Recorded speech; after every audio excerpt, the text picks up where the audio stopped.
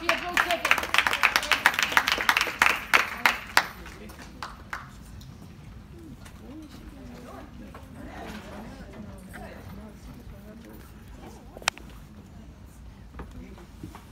hear me? Yeah. Let me get my find some space up here for my computer. Tracy told me I had 20 minutes to speak. I can sneeze and 20 minutes will be passed. I generally speak for an hour. I'm used to speaking for an hour and a half, 2 hours, so I just wrote some bullet points, notes for myself, a guideline in order to kind of stay on track here. First of all, let me say thank you to Ms. Tracy for having this event. This is my first time meeting her, and I didn't know what to expect when I got here. She let me know the intention of what she does, and obviously through all of the other speakers that I've seen so far. The praise dance, which literally had me almost in tears, and I was trying not to cry because I got on makeup. I don't really wear makeup, so I, trying to figure out the semantics of keeping my eyes looking right, so that I can present myself in the best of manner for you guys. But I'm Zaza Ali. I hail from Oakland, California. All right. Born and raised, absolutely. Spent a lot of time in San Francisco growing up. Went to Academy of Art University in San Francisco, and one of the most trying trials of my life was actually here in San Francisco in 2011. I was indicted for mortgage fraud, and for a year and a half I came to San Francisco and went to the federal courthouse and fought a case for what the situation that was happening in my life at that time, which was one of the most difficult things that I had ever experienced in my life, and turned out to be one of the greatest blessings that I ever experienced in my life. So I want you guys to understand that I have a history and I have a background that, although may look a certain way to certain people, it is one of the things that I am the most proud about, because I had literally the United States government coming after me and trying to break me to succumb to their will, and here I stand, grateful. You know what I mean? Overcame that. Like I said, I grew up in Oakland. Crack cocaine destroyed half of my family. And I talk about this all the time when I teach. I wrote a book called The Scientific Intervention in Our Affairs, because I couldn't figure out how Oakland went from this progressive, powerful black political hub, Black Panthers, Nation of Islam, Elihu Harris, right? Mayor Elihu Harris, right? I grew up in those times, and we had the port and all this powerful political prowess. And now I'm scared to walk down the street. People are breaking in cars, and I'm scared of my brother-in-law is in the house fighting my sister, like all kind of madness. And I could not understand, how did we go from this to where we are now? So I set out, I call myself a spiritual scientist. I'm always looking for the metaphysics in everything and anything, right? Right now, my course of study is metaphysics as far as the science of the universe and the science of God. That's my primary focus in what I do right now. But when I was studying crack, I started to follow the train of where this actually came from. Now, the common consensus and what they tell us is that it actually started with some major drug dealers in the San Francisco Bay Area, in this area, that went into a laboratory and figured out how to mix cocaine with baking soda in order to come up with crack rock. That is a lie. We know. We have been, and this is not even what I want to say to you guys, but I'm going to say it anyway because it's on my heart. There has been a scientific war that has been waged, particularly on melanated people around the world, but on all people, right? So we've been talking about addiction, and I know that there are a lot of different stories and reflections of trauma and pain. My addiction was pain, right? So what I teach in my work, in my workbooks, and in my workshops is there are stages of consciousness that all of us are reflecting. We are vibrational beings. When I say vibrational beings, I mean there is an energy right now resonating from you, from your brains, all of the thought that you think. They're sending out signals. Your heart, whatever you're feeling, when you just saw that praise dance and it resonated and it made you feel love and feel powerful and feel the essence of God, That is an energy and a frequency that is emanating from your heart and will touch everybody in this room. We don't have to touch physically in order to be connected. So when I say we are vibrational beings, I want you guys to understand that you are very, very, very powerful, and how you think is what's actually attracting circumstances in your life. So when I say there are levels of consciousness, there's victim consciousness. So you, a prime example, had a boyfriend in your late teens that was abusive, that was mentally abusive, that was emotionally abusive, that was physically abusive. You never took the time to heal. You didn't know how to heal. Your family didn't know how to heal you. So now you go into the next relationship expecting that men are going to be dysfunctional, expecting that men are going to be abusive, and guess what? You're going to attract the same man in a different body. There is spiritual consciousness and levels and layers of spiritual consciousness, and based on what we expect in our lives, we attract and repel different circumstances and situations. I'm in alignment with Tracy's mission. That's why I'm here. You are in alignment with Tracy's mission. That's why you're here. Everybody in here, let me tell y'all something. The funny thing and the interesting thing about the gift that God has given me, I can feel people's pain. I feel pain in this room. And I'm not saying that to wallow in that, because there's a book called The Kabbalion, right? In this book was written by one of the greatest African scribes. His name was Tahuti, right?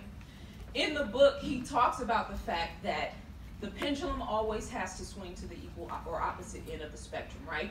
So let's say you come from an environment of drugs, abuse, turmoil, neglect, abandonment, right? Nobody loved you. Didn't grow up with your father. Father left you. All kind of turmoil and all these different reflections and stories that we come from, right? I have a story too. So you're on this end of the pendulum when it comes to your life experience. You've been through some things. There is a universal law, the law of polarity, universal law, that states that everything has to swing to the equal or opposite end of the pendulum. So if you've experienced extreme dysfunction, extreme trauma, extreme pain, extreme abandonment, extreme problems in your life, understand that the universal law says that you have to swing to the equal or opposite end of the pendulum. So you're either going to have extreme love, extreme abundance, extreme gratitude, extreme wealth, extreme success, or more. This is a universal law. When I started to learn this and understand this, it helped me to stand tall on my life experience. I grew up as a motherless child. Now I mother people all over the world. You understand what I'm saying? So understand, when I talk about levels of consciousness, all of us in this room are vibrating a level of consciousness or resonating on a certain frequency right now. You got a radio station. You know that there's 102.9 KBLX. You know that there's, what is Cameo, 106.1? Yeah. Okay, you got 94.9, right? So if I had a graph up here that showed a radio station, and we had 102.9 here, and we had 92.9, or different radio stations, right? All of those radio stations represent a level of consciousness. So if you're in the pain and pity level of consciousness, guess what? There's a radio station for you. And that radio station will attract the worst men, the worst women, the worst job, the worst life experiences that you have to offer. But all you got to do is switch the station. Yeah. I cannot stress this enough, because I know when I say it, it sounds too easy, but we are wired for well-being. I can prove it. I'm a scientist. The human body has a alkaline and an acidic level of measuring your health. So if you have cancer, or if you have a sexually transmitted disease, or if you have an ongoing problem in your body where you are unhealthy, you will resonate on the acidic scale of the pH scale. If you are healthy, if you eat good, if you live good, if you focus on what you put in your body, you will resonate on the alkaline scale. When your body's alkaline, your skin looks good. You have energy. You feel good, right? You can run up a flight of stairs if you need to. You understand what I'm saying? You physically represent the highest form of what our bodies can express through your pH system, right? That's the physical aspect. Let's look at our emotions. On an emotional scale, if you are continuously angry, continuously mad at the world, continuously living in self-pity, continuously jealous or envious or focusing on what other people are doing and not focusing on yourself, right? You develop depression. You develop anxiety. You develop high blood pressure. Y'all understand what I'm saying? Yeah. Okay. So, when you operate from the heart chakra, which is our real power source, which is where all the indigenous cultures taught us to lean on, the heart chakra, right? If you focus on gratitude, if you focus on love, not loving everybody, but exuding love. If you focus on having righteous intent and serving the world, as Tracy does, right? If you focus on thinking and living righteously and exuding positive self-esteem and positive self-love into the world, guess what? The universe will respond to you and place people, places, and things on your path that resonate on that same frequency. It's not fair or unfair. It is what it is. We love it when it works for us. We love it when the rhythm is going, when good things are happening, when the phone is ringing and you're not even putting out a call. We love it when good people show up. We take credit for that. We say, okay, I'm doing right. I must be on the right path. God is blessing me. God is putting good people in my life. We have to take accountability and responsibility when it swings to the other end of the pendulum. Amen. Self-accountability, self-responsibility, and the ability to look at yourself in the mirror, that's what most people run from their whole entire lives. That's what addiction is all about. Right. That's what addiction to alcohol and addiction to crack and addiction to cocaine, people are running from themselves. Yes. So my question, and I ask this a lot when I talk to, audiences, how many people in this room have actually truly felt and lived and expressed happiness? Not moments of happiness, but a life of happiness. Waking up in the morning and feeling inspired about your day. Feeling invigorated about the people that you're going to interact with. Feeling wonderment about the jobs and the things that you go out into the world and do. That's what I'm about. What's the point of all of this if we're not going to feel good about our lives? So, where do you start? Because it sounds good, right? And if you're not in a place, you know what I'm saying? If you're in that frequency zone where you haven't quite learned how to appreciate and live in gratitude, where do you start? Focus on your breathing. Yes. Glory. You are an electromagnetic being. So when you breathe in full deep breaths, in through your nose, not through your mouth. Your nose have nostril hairs that filter the air that comes into your nose.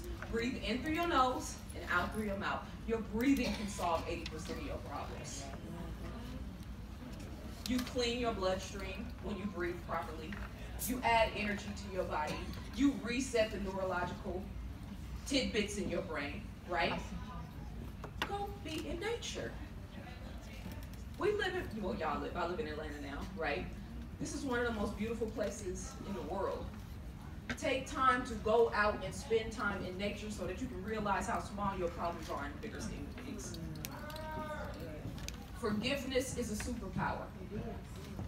If you have energy that you're holding on to from a past family member or a past relationship, or your children did you wrong, or your family did you wrong, that energy is clogging up your ability to manifest the type of things that you desire. How many people in this room actually know what they want?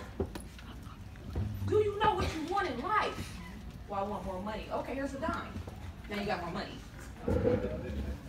What are you consistently asking of God or of the universe? What frequency are you resonating when it comes to what you actually want in your life?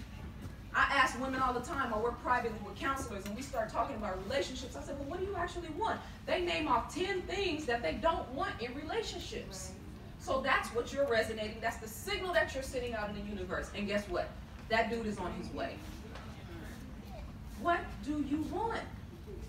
What kind of job would you like to have? What kind of career would you like to have? And let's take time and age out of the equation. We focus too much on that. We got, you start, I'm 40 now. I'll be 40 and 41. Amen. Right? And I have just now got to a stage in my life where this shit starts to actually make sense. I'm not going back and reliving my 20s for nobody.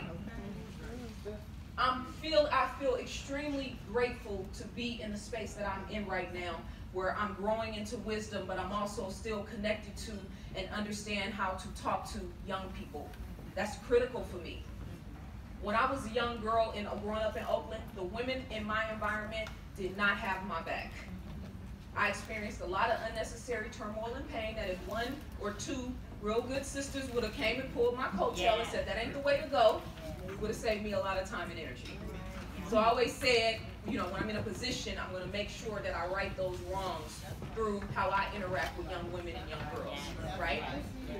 So how much time, how much energy do you actually focus on what you actually want in your life? Somebody wants to be in here, might want to be a scientist. Somebody wants to travel the globe.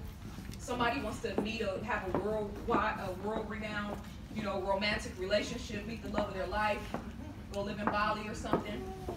Somebody in here wants to be a cosmetologist or might be studying for their degree or their license. There might be a scientist, a mathematician, an engineer, right? Do you think that those things are beyond you? No. Who told you that? Your mind and your brain right now, the fact that you're listening to me, there are signals shooting out in this room right now. I could verify it if I had time. So I'm very proud of all of you guys, and I don't know your story, and I don't need to know your story. Like the other sister said, just being a woman in this world and in this environment is a trying, continuous thing that we have to navigate. But again, if we've been here, where are we headed? The pendulum has to swing back to the other side. So when they say, the Bible says the last shall be first and the first shall be last, right? This is talking about a shift in consciousness. This is talking about a shift in consciousness. Now, the thing about what's happening right now is that everybody's not going to shift. Everybody's not going to grow. So if you work on your breathing, maybe take up a Tai Chi or meditation or maybe some kind of, not Tai Chi, yoga or some type of martial arts, right? If you read every day something that inspires you and has something to do with what you want to do with your life, if you go spend time in nature, take walks, respect the creator, respect the architect. This is a beautiful building, but it ain't got nothing on what we see outside, right? So respect the architect, because it's not just nature out there. We are nature. You are a part of nature. Spend time in nature. Make sure that you're physically taking care of your body. Watch and maintain what you eat. Watch your thoughts. The majority of people spend, the psychiatrists say, and I talk about this in one of my workbooks, that the average human being thinks 15,000 to 60,000 thoughts per day. 75 to 80% of those thoughts are negative.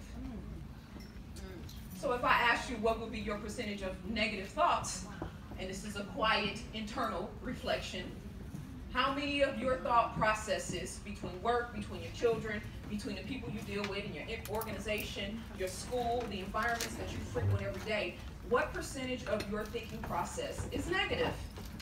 And then we can write that down, and then we can prophesize what's going to happen in your life a month from now. What's going to happen in your life 6 months from now.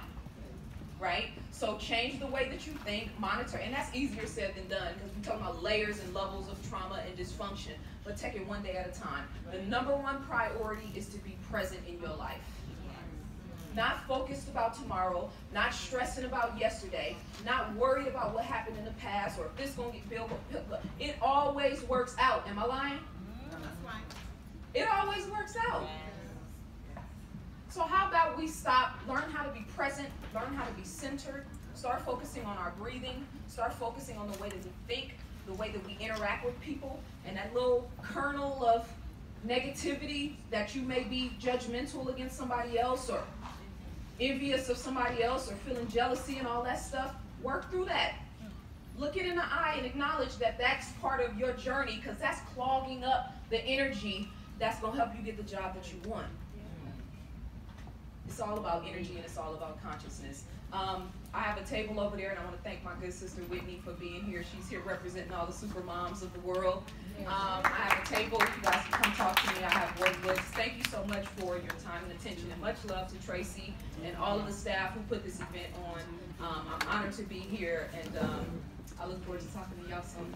Thank you. Thank you.